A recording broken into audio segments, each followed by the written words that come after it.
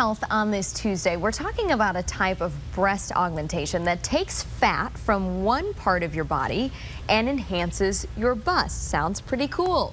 The procedure actually was once banned, but not anymore. To explain the pros and cons is Dr. Mitchel Goldman, our faithful doctor from UCSD. Dr. G, thanks for being here. Always good to be here. First of all, just tell me how this whole thing works. This sort of sounds like a woman's dream, like take the extra fat from my thighs and put them somewhere else on me. And you know, it is a woman and a guy's dream because we can take fat from anywhere in the body and put it where it's needed.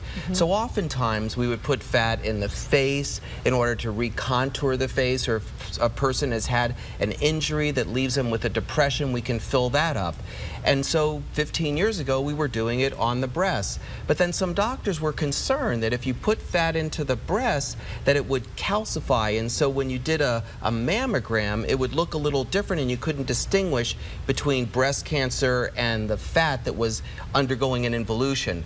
But radiologists are so smart, they're able to figure out the difference, and so now we're able to do it.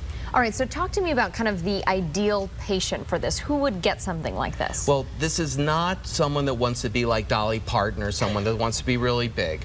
What this is a procedure which is ideal for is a woman that's had a lumpectomy, or a procedure to remove a cyst in the breast where there's a little depression in the breast so one breast doesn't look like the other breast. Cancer, perhaps. Absolutely. Breast cancer patients, it's perfect because what we do is we take a little bit of fat out from the tummy or the thighs or wherever you have a little extra fat, and believe me, we can always find some fat on, maybe not you, but on most other people.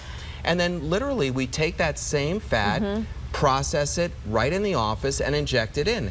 It's done entirely under a local anesthetic. It takes about a half an hour and the fat really works well. Now sometimes it needs to be done a second time to make it perfect, but it really is done well, and that's the perfect way of doing it. Yeah, and you mentioned you've actually done one of these. So, and it's a simple procedure, so recovery time pretty quick for women. Pain, I know that's always an issue with breast augmentation. It really isn't a painful procedure. The recovery time is none. Patients can go back to the gym almost immediately. So it's a very simple procedure. Again, it's not to make breasts huge, it's to fix defects, especially from breast cancer surgery or lumpectomies or removing cysts. So it works really well in those situations. Interesting. Okay, last topic, Dr. G, is the Brava device. Am I pronouncing that right? Yes. This is an interesting device. It's almost like you would think it's from an Austin Powers movie. Okay. And essentially it's putting suction cups on the breast, which expands the tissue.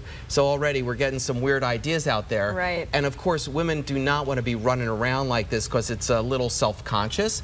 But what it does is it expands the tissue, so when you put the fat in, it actually takes better. So if you can find a woman that wants to run around like that, it's okay. If not, let's keep it in the Austin Powers movies. Right, exactly. Let's simplify it. All right, Dr. G from UCSD, always a pleasure. Thanks for being here. Good to see you. That's going to wrap it up for health. Let's head it over to Jamie.